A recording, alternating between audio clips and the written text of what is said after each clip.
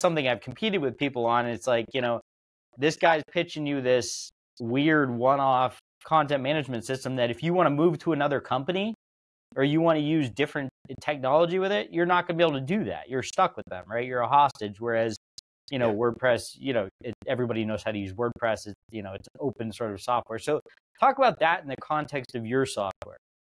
Yeah, and that's so it resonates so much in the OT arena, right? In the operational technology arena, it's like I said, the technology there has been so proprietary, kind of closed-minded, not leveraging standards or open standards, because again, it was kind of about locking people into that ecosystem. But nowadays, when we look at industrial, the Industry 4.0 initiatives, which is like all about digital transformation, right? And taking advantage of the latest technologies. That closed mindset doesn't work. You got to be able to get that data out and available to other systems. And open standards become really important way for that to happen.